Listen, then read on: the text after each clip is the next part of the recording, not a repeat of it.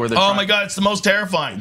I've said for years that bears are my biggest fear, and you guys made fun of me relentlessly. Wait, was it bears? This is the polar bear. This is the polar bear. This one is fucked. You live in Florida. Yeah, there's mad bears where I live.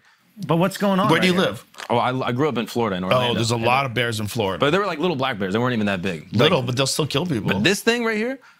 So this is him just being curious. He's just kind of looking around. No, incorrect. You don't think? No, that's a polar bear. He smells meat, and he's trying to get in there and eat that dude. That's 100% what's going on. He's not curious. You don't think he's sniffing around? What? He smells meat. In there? That polar bear. Look at this. That polar bear smells that man's meat. That's why he's doing this.